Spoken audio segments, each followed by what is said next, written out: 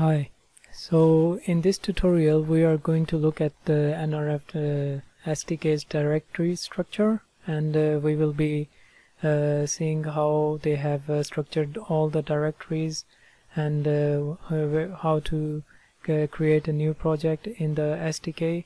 And let's get started. So first of all, go to Google and search for nRF SDK, and go to the Nordic Semiconductors website, and here you can see they have this SDK.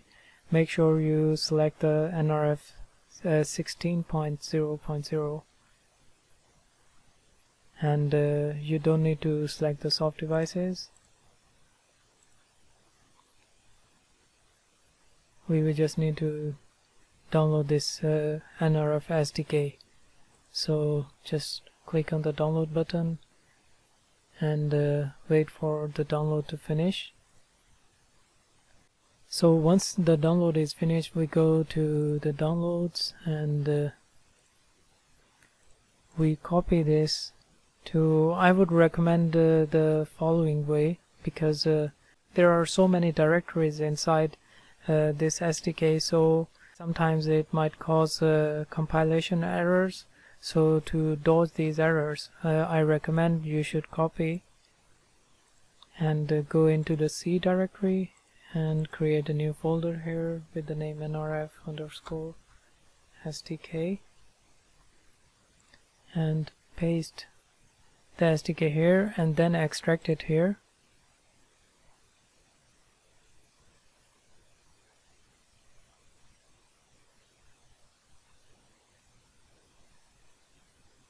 So once the extraction finishes, we can see some of the components. Okay, so if you are using IAR or Kyle 4, you can install this, but we don't need for Sagar Embedded Studio. We don't need this.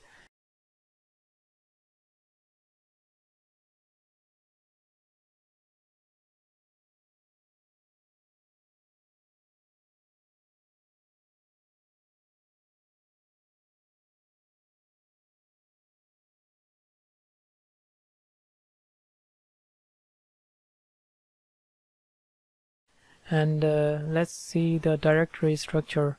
So once we extract the files, we see these directories. So what's in these directories basically? Let's see. The first directory is the components directory, and this directory contains all the C files and header files. So for all the files we will be using in our projects, they would be fetched from these directories. So they are really important directories, and I recommend you don't need to modify these directories or anything, or it will cause compilation errors.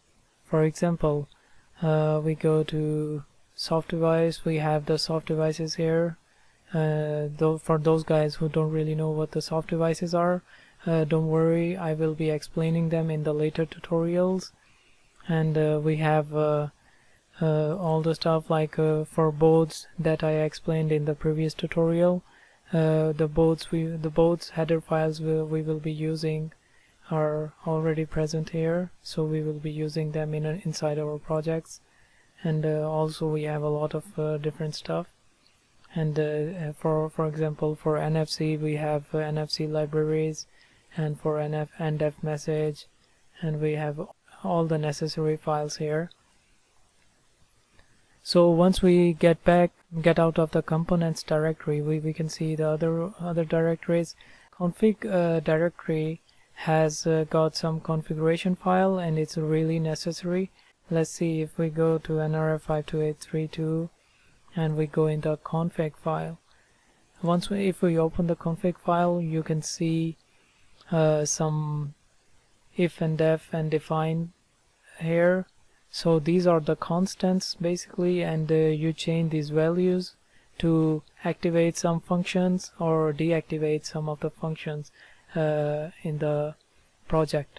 So we will see this later on. So these SDK configuration files are really important because they play the main role in the configuration of a device.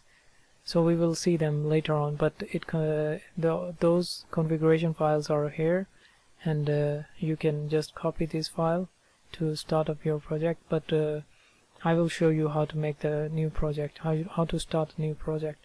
Some documentation here, it's not really necessary. I don't think so you need to look at the documentation for now. And then we have the examples. I will explain them later. First, let's go into the other directories and see what's inside them. In external, we have some of the external libraries. For example, the FreeRTOS. It's the operating system, and if you guys don't know what FreeRTOS is, maybe you can check it out. I will be explaining this in the future tutorials. And we have ECC library. It's really important for our future projects, so it would be these are the external libraries that are available in the SDK. And we have some external tools, CMSys config wizard for guys with the Sagar Embedded Studio. I will show you how to install this tool, so it's easier to configure the file instead of looking at all of these defines and all the stuff. And in the integration, we have some glue header files which are gluing all of the new nRF5 libraries. So let's go into the examples folder and see what's here. In the examples, we can see we have a lot of different examples here. For let's see, in the BLE Central, we have the Bluetooth device as a central device.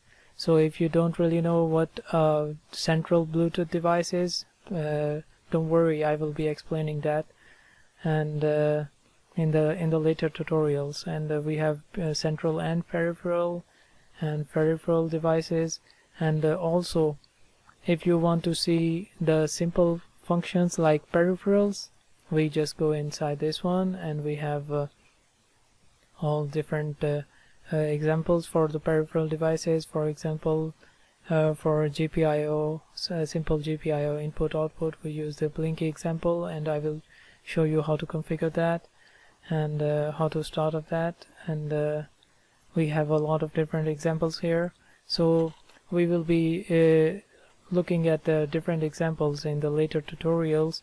So right now, how do we create a new project in this SDK so we don't need to copy all of these components and all of these additional modules to our project?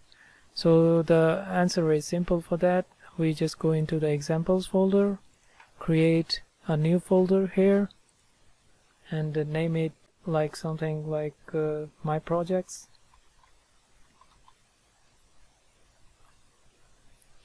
And then the example you want to try. So for example, I'm going to go in the peripheral and the Blinky. So I'm just going to copy this Blinky to my project and then paste it here.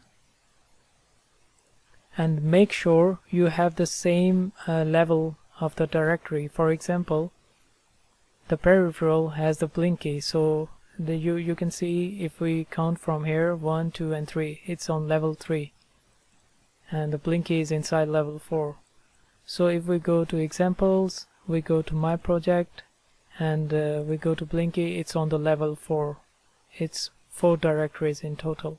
So keep this level in mind, and everything's going to work smoothly. So to open the Sagar, now we have a new project which is a Blinky. We go inside the Blinky, and to open this project for Sagar Embedded Studio, and the device we will be using is nRF5 2832. So our board is PCA 10040, and for now we will go with the blank. You don't need to worry about this. We will go through these later on. So just go into the blank, and SES stands for Sagar Embedded Studio. So we go into the SES, and we open this Sagar Embedded Studio file, project file. So once we open that, here is the file, and we just go to the build and click on the build, and it's going to just build the first program for us. So as you can see, the license is working now. If those guys the previously who activated the license, but they are seeing no license is being activated, it's because the default project for Sagar Embedded Studio is not for NRF devices, so it says it doesn't have any license. But when we open something from nRF SDK, it automatically knows that it's using NRF device, so just activates the license for us. So whenever we are using nRF SDK, we don't the license automatically works, and we have no limitations on that, and you can just easily develop. So guys, that's it for today, and in the next video tutorial I'm going to show you the basic functions to blink an LED. This works fine, but I will be showing you from the very beginning how to create your own LEDs and how to blink them and all the stuff. So for that, please check out the next video. Thank you.